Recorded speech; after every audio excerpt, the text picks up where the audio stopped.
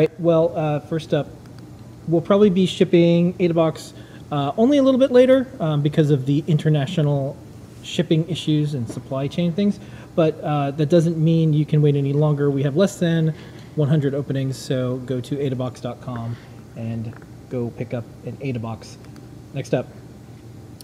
All right, we've got some coming soon new products. So we've got 2 submersible pumps. These are used for water fountains, like low-cost desktop fountains or like little like outdoor fountains.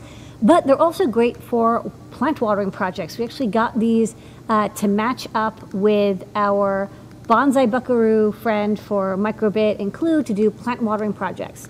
So these are pumps where you actually put them inside a bucket of water and then they pump water out through the little spout. And so I can show on the overhead an example. These are different than like our peristaltic pumps where there's 2 tubes, 1 input, 1 output. This pump actually goes inside, you can see it goes inside the bucket of water here. And then we have these tubes that connect. And I can try a live demo. This wasn't working, but maybe if I'm lucky. Okay. So you can see water gets pumped out. This project's only pumping out water every few seconds. You can get me wet here. But it can actually do, you know, like quite a bit of water. If you turn it on, it'll pour out, you know, maybe like a gallon in a minute or so. So good for making fountains, plant watering projects, not good for water that you're going to drink or anything that's not water. So like don't put it into soda or lemonade or alcohol, whatever. If you want to do projects where people consume the liquid, use our peristaltic pumps because you can use food safe vinyl, and of course the liquid doesn't go through the pump itself. So we have 2 types, a vertical type and a horizontal type. Basically depends on how it stands. They're basically the same pump, it's just the plastic is a little bit different. Okay, it looks like we have some tubes. And we have some vinyl tubing that goes with the pump. So again, this is not food safe, this is, you know, PVC with stuff in it. It's good for making fountains, it's good for making plant watering projects or hydroponic projects, but it's very easy to cut, it's just vinyl tubing. All right, next up. Next up we have the Garmin LIDAR-Lite V4. So we carry a couple of LIDARs that are like laser distance sensors from Garmin, and they're also making light-based distance sensors. So I think these are probably IR light that's lensed and bounced off of an object, and then the amount of strength, or maybe the time of flight of the light is what's measured. This doesn't use a laser, even though it's called a LIDAR. I guess these days people say LIDAR for any light-based distance measurement, but a lot of people think it means a laser. This is an IR LED-based solution, not a true laser, but it's a lot less expensive because of that. What's interesting about this is it's got an nRF52840 inside of it, and it exposes the SWD pins. So you can actually reprogram the chip inside, say with Arduino, or I mean, I guess you could probably try to figure out how to do it with CircuitPython, but note that the USB pins are not exposed. So you can do Bluetooth Low Energy type stuff with it for advanced development with the Nordic chipset, where you're reading the data from the sensor and then transmitting it wirelessly. But for most people, they'll just use the I2C interface that's available on those pins. You can see there's like 10 pins.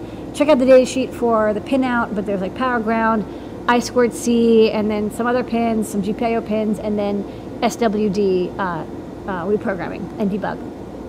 Okay, we also have this nifty cable. This cable is an interesting cable. Let me grab my demo. Okay, so this is a JST SH 5-pin to 4-pin adapter cable. Get in there and I can show this demo. Okay, so on the overhead, you see here I have, well, it's upside down, but you have a MKR0. So these are the Arduino-based boards that are used for like IoT projects. They have a whole bunch of different ones. They have cellular ones, they have Wi-Fi ones, they have like ones that do LoRa, they have ones that do Sigfox. This is the Maker Zero, so it's a SAMD21 chip, and the Maker boards, a lot of them have these like 5-pin connectors, and people are like, what are these connectors? Well, this connector actually has 5-volt ground and I2C connections available, and so this cable takes those pins and then converts them into a STEMMA QT, so you can use it with any of our boards that say STEMMA QT on the back or the front. However, I do want to make a caveat note. So the power pin on this is 5 volts, not 3 volts. And all of the STEMMA QT breakouts we have contain a voltage regulator on the back here. So it converts the 5 volts into 3 volts. So you can safely use this to power this OLED or whatever sensors we have that are on the STEMMA QT breakout. However, if you're using this and you want to use this with a SparkFun Qwiic board, a lot of them don't have any regulators on them. And so you just have to be aware of that you don't want to plug this into something that isn't safe to use with 5 volt power. And our QT boards are, but not everything that has this connector is. So that's why we think this is probably best only for our STEMMA QT boards. Another thing that isn't an issue that we found, but is good to know, is that our boards have a light pull-up to the VIN pin from the I2C data and clock pins. On the SMD21, it doesn't seem to mind that it's going to float a little bit higher than 3.3 volts, but you can put stronger pull-ups from the SDA and SCL pins here to 3 volts to counteract it. But either way, if you're just plugging in one device, it seems to be just fine, and you can connect OLEDs, connect GPS, you have sensors of various types. It's a great way to extend your MKR boards with our STEMMA QT series. Okay. Handy cable. And next up, the star of the show, besides you, Lady Ada, and our community is? The NeoPixels M4 FeatherWing, which I have to clear off some space here because this demo is so I'm going to show some photos big. of it. Show some photos. Okay, so first off, this PCB is green because we're still waiting for our primary PCB fab to come back from their Chinese New Year / COVID break. Okay, let me get my... You want me to go to the overhead? Yeah, go for it. Okay, so what does this do? What are you even looking at here? So what you're seeing here is 8 NeoPixel strips of 144 LEDs, and it's like red, orange, yellow, green, blue, purple, so it's like a lovely rainbow of different colors. And they're all connected to this Feather M4 here, and it's on a doubler with the FeatherWing in question here, which is the NeoPixels FeatherWing. So let me unplug this and show it. So what this does is it has level shifters on it, and it has connectors that are either Ethernet, or you can have plain GPIO breakouts. And it takes 8 pins from the Feather M4 and level shifts them from 3 volts to 5 volts. And also this works very well. It's designed to work with our NeoPixels library, which uses timer DMA on the STEMD51 so that all those NeoPixels get updated. It happens behind the scenes. So if you want to do animations, control a huge number of pixels, and you don't want that delay, you don't have to use our standard NeoPixel library that's blocking, because you can use the DMA on the STEMD51.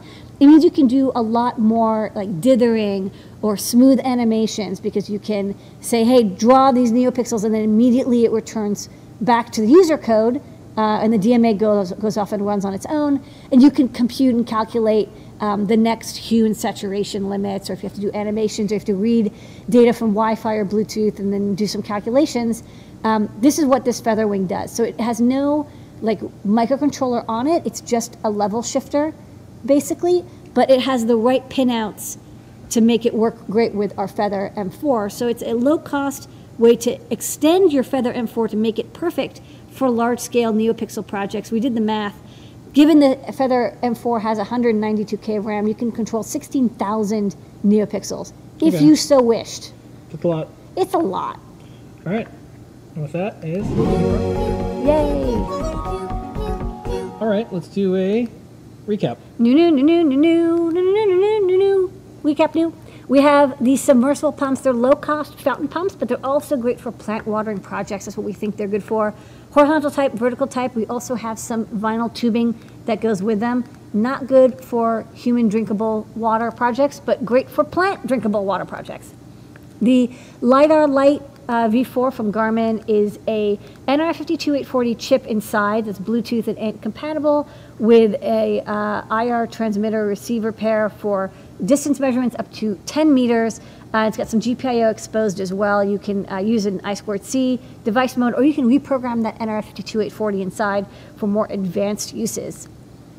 We have this handy 5-pin JST to 4-pin JST SH cable that'll let you plug in our STEMMA QT boards, sensors, displays, GPSs, what have you, into your Arduino MKR board. So handy. You've got an MKR board. It's got that connector. Why don't you plug something in, plug and play, no soldering required.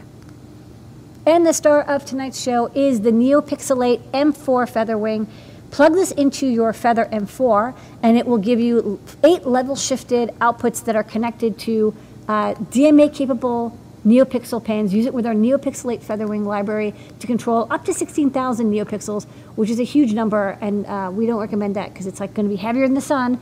Or you can just take advantage of the DMA to do advanced animations, data manipulation, so you can send data to those NeoPixels, return immediately, and start calculating the next frame of data for your NeoPixel display. And that was the new products.